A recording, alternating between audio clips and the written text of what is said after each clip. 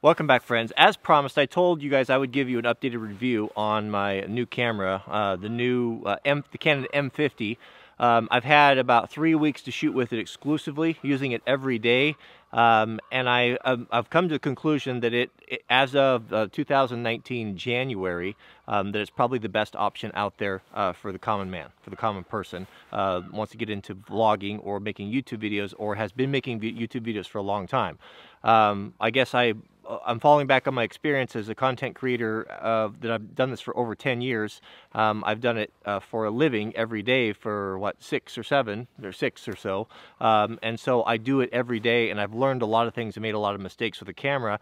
And when I thought that complexity was the solution, and bigger and better quality, what I found is that became a hindrance to creativity, and going back to your roots, going back to something a little bit smaller and simpler that's less fiddly, not only is it a better experience for the creator, but because you're happy and you're not frustrated with equipment that's difficult to work with, it comes through in your content. You make better content, and you're more likely to make it when it's not a hassle.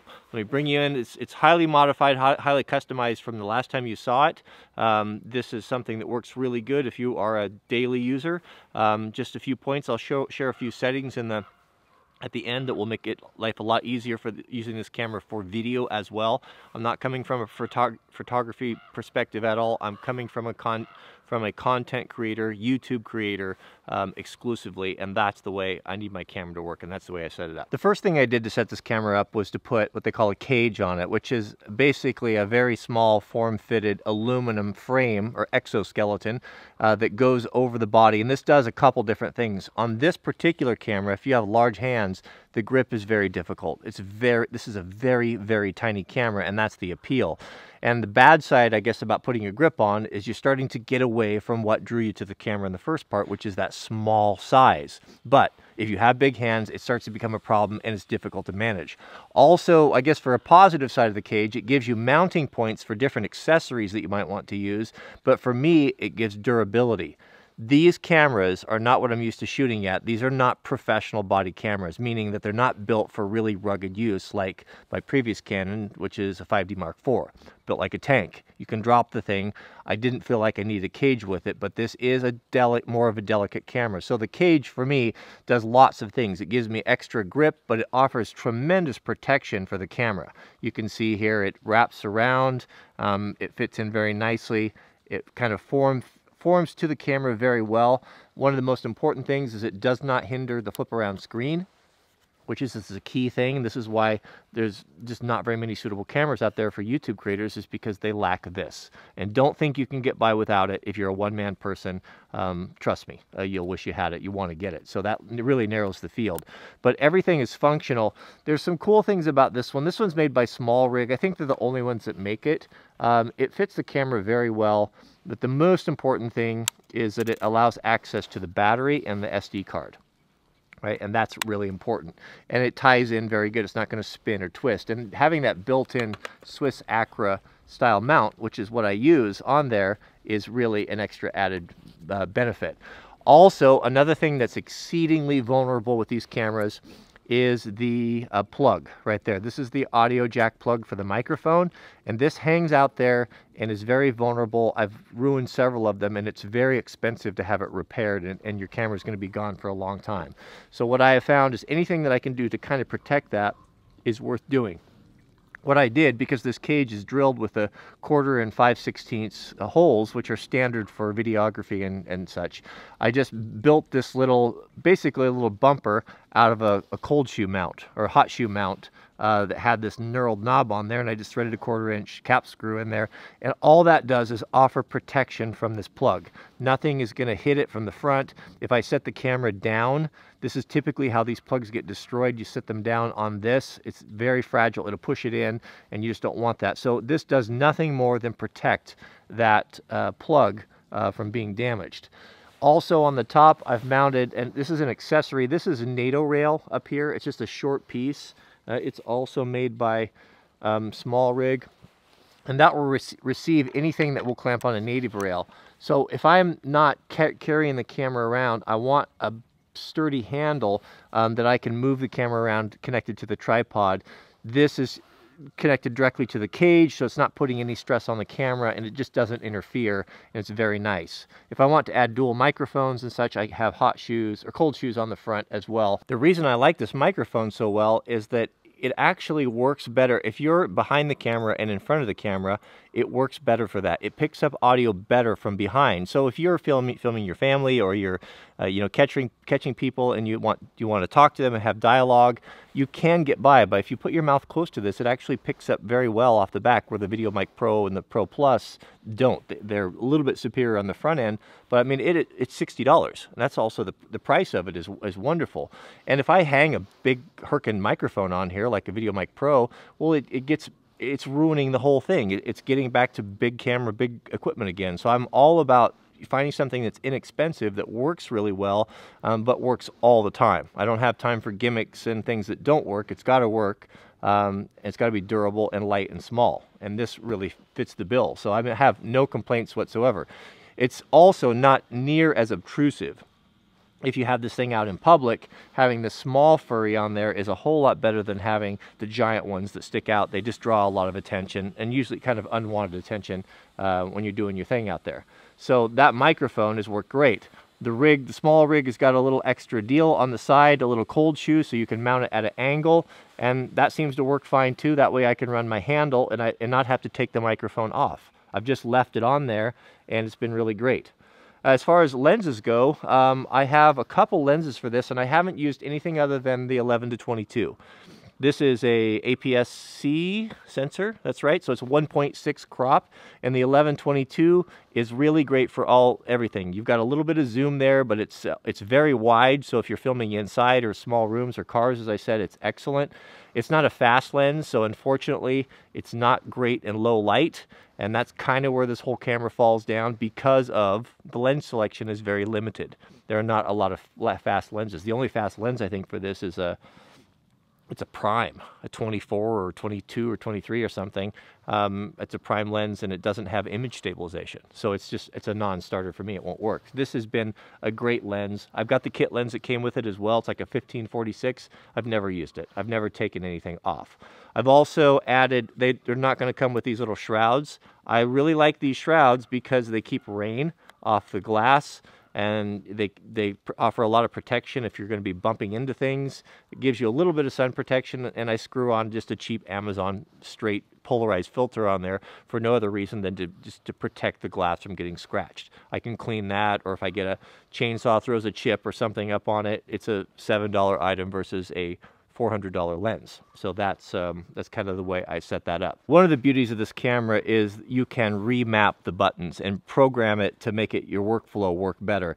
And that's what puts it, for me, currently have an 80D and 5D Mark IV. It puts it ahead of those cameras in usability because they don't have those abilities. For example, so what I've done to set mine up to work really great with video, one of the downsides you have with this is battery. The battery is a little bit small, and I heard a lot of complaints about that the batteries don't last. So I've got 4 batteries. On a long day shoot, I've never used more than 3. I have not found it to be that bad because I've done a couple things. I've put it into eco mode in the settings, and I've mapped this bottom button right here to go ahead and turn the screen off. So that screen will stay on after you're done shooting footage. If you wake it up and hit record and hit stop, right, it's going to stay on for a while. I've gotten in the habit of hitting that and turning that screen off, and that's increased longevity of the battery quite a bit, significant. Also, to be able to remap the shutter button so that when you push the shutter button, like you would take a picture, hold down to focus and push it, that you're starting and stopping your record button for your video. Instead of having this little fiddly one here on the right, which is recessed completely flat, actually recessed somewhat, and it's impossible to find. So I actually have mapped that to start and to stop right there. I can access it from the front or the rear. There's also, this is super handy, there's a custom function button here. You can make anything you want, and I've set that up to change the focusing modes, because I switch between those all the time. If you want face tracking, because this camera has the best face tracking or dual pixel autofocus of any Canon I've ever used. It crushes the 5D4. It crushes the 80D. I don't know what they did, but it's better. It's so trustworthy that I just never have any problems with it. So I use those focus modes all the time. So I've mapped this here, So push it there, and so I can go with my standard autofocus, which is if I'm just featuring a product, face recognition, and pinpoint right there. So that I'm in all the time. Over here, I've switched this over to manual focus as well. So if you want to shoot in 4K, it actually has really great focus peaking, meaning that when you change the focus, you get these red lights that will tell you wherever it lights up, you're in focus. So you can manually focus this too if you're having problems with the automatic focus or it's not working for you, and that just autofocus turns on, off and on right here. Manual focused autofocus. Very, very simple. I've got mapped over here on this side to go up. What do I have there? Nothing. I guess that's basically it. The shut off here, the autofocus or the focus modes up here, and the autofocus there. And I know I've changed other things, but that pretty much does it. Also, I've noticed in this camera is it has a much better, seems to have a better preamp in it, so the audio is better coming in than it is with any of my other Canons. So they've done some work on that. But overall, I mean, the flippy screen is very nice, although a bit delicate. But when you're setting these up, be careful. Don't put handles or anything over here. The reason why you're buying a camera with a flip-out screen is so you can use it. So I see guys hide it and put an exterior, monitor on it. It's like that completely, that just misses the whole point for me. I got to have that. So this thing here is bad enough, but it's better than a broken deal. So this is an awesome, awesome little camera. Now let's talk about the negatives. When it comes to the negatives, I guess the big elephant in the room is the lack or the heavy crop on the 4K, and they've disabled dual pixel autofocus while using the 4K, and that's a bummer. I'd love to have that feature. I would use it. But the reality is you probably don't have a computer that can handle 4K unless you're really into that. It's going to be massive files. It's going to be long upload times, and it's at this current time it's really not necessary. 1080 is still pretty much the standard. It's what most people watch in anyway. A lot of people can't tell the difference. There are some benefits to shooting 4K and being able to zoom in, and it gives you a lot more flexibility in the editing side of it. But it's not that big of a deal, and we're not talking about an expensive camera here. So we're talking about a camera that you can pick up with a kit lens for $599 presently, right?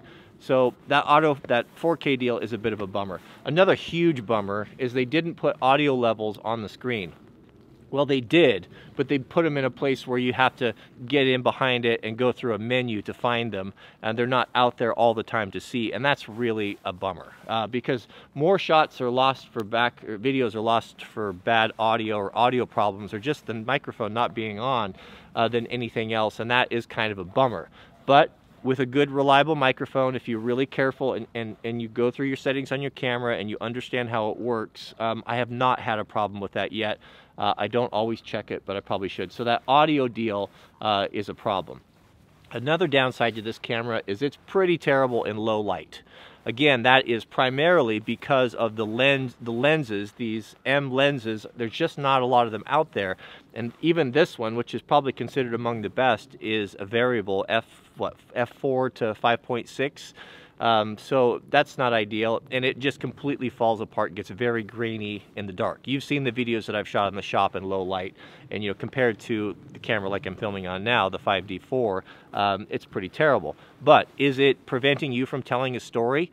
No, it's not. So it's all about trade-offs. So you have a little bit low light capability that's not quite as good, but you have a camera that's very small and a fourth of the price of the one you're watching me on right now, which is very big. So there is that. There's one other feature, and I don't know that if I'm going to be using it, but it's a very cool option, is that with a Canon adapter, with a factory adapter that's mounted on this, you can run EF glass. So you can run the full professional, and if you have Canon lenses, you can use them with this little camera. And that is really an interesting concept.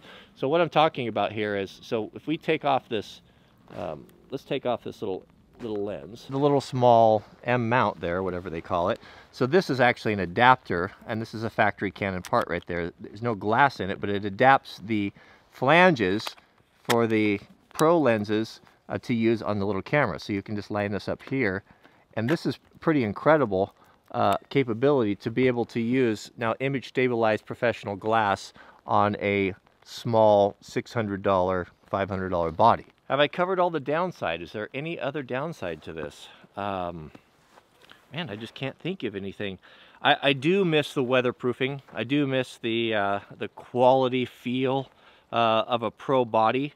Don't get me wrong, I do really enjoy that aspect of it. And the delicacy of this, you have to be a little bit more careful with it. You can't throw it around so much, but with a cage, it seems to, I've kind of built in a little bit more durability that to me is acceptable. The autofocus is the best I've ever used. The colors are beautiful. The form factor, the weight of it, the functionality, the way that you can remap buttons to make it kind of custom fit your particular need are all very, very welcome, wonderful things. The downsides, the 4K is kind of a bummer, not a deal breaker. No audio levels is a total bummer, but not a deal breaker. And I just don't really have anything else bad to say. The controls are a bit tight, no doubt, but that's to be expected. You know, you can't really change that. But I'll tell you what, I have access to lots of nice cameras. I can use anything that I want to use, and I don't think I've used any one of my cameras since I've got this. I've used it exclusively and I've really enjoyed it. So you just can't go wrong. What are you looking at cost-wise to put this together? Well, a body and a kit lens is going to cost you about $5.99. You don't need to go out and buy this expensive 11 to 22. That's an extra $3.50 or so. It's nice. You know, you might want to aspire to have it, but you could get by with the kit lens just fine. When I bought this, I kind of thought, did I really need it? I have it, so I'm using it now, but I could do either one. The cage with the little adapter is going to cost you, let's say with shipping, right around $100. You got $60 into a microphone. Buy yourself really good quality fast cards. You know, so that's $100 for a 128 gig card. And I mean, that's basically it. That's about all you really need. It's a wonderful, just a wonderful camera. It got destroyed and panned by all of the camera reviewers when it came out, and was just completely written off. But the funny thing, and Canon, it seems to be a common thing with Canon, is they introduce a model and they do some pretty shady stuff, don't get me wrong. I mean, they hold back technology that they have that would make the user experience so much better, protecting their more expensive cameras, and that's the way they do it. So you've got to kind of know that going into it. But it's a great camera, and I look back now, it's funny to see how people that are actually using these cameras, these videos are actually starting to come up. I'm like, hey, wait a minute, this is a pretty amazing little camera. How come we didn't hear about it? How come no one's talking about it? Well, it's because, you know, you get all of these guys that do all these video reviews, and I don't really know how much video work that they actually do. And they just get this group speak, and they think in 4K, and if it doesn't have this, and all they talk about is specifications. And if we're going to compare specifications to the Sony Alpha, you know, no, this isn't going to meet those specifications. But when it comes to usability and not being fiddly and every day just working with you and making your life a joy and ease, it doesn't matter what those some of those high-end fancy functions are. You just don't really need them anyway. So this is a great camera. You could not go wrong with it. I just love it to pieces. So thanks for watching. Hope this helps, and we'll see you guys in the next video.